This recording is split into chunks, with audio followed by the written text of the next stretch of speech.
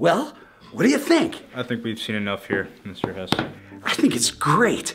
Especially the graphics on that hazmat suit. I mean, it took us 9 years to develop that. Now, I mean... Well, Mr. Hess, we asked you to make a game for educating kids on the dangers of pollution. This just isn't that. No. You don't understand, sir. It is. It's very educational. It teaches kids that if they pollute, the guys in the hazmat suits will come and get them. You know, and then we make it like a big game, like a big battle royale. You know, like Fortnite. You know, kids love Fortnite. They'll watch this for hours. It just doesn't make any sense, Mr. Hess. Why would you play as the people doing the polluting?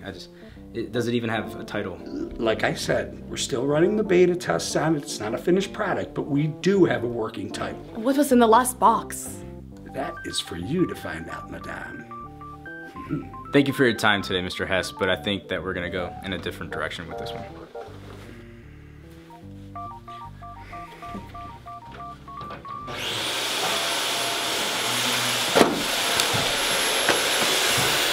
Elijah, what are you doing? I'm in the middle of a meeting right here. Go find another room to clean. This is my time to clean 5C. I get to clean 5C from 5 o'clock until 5:15 p.m. every single day, 5C. I'm in the middle of a meeting. Find another room to clean. Go clean another room. If I clean another room, then that means this is going to be the last room in the hallway that I'm going to have to clean, which means the hallway's going to get pushed back, and the foyer's going to get pushed back, and the courtyard is going to get pushed back, which means that I'm going to have to burn the place to the ground with everybody in it. Oh, please. Cry me a river.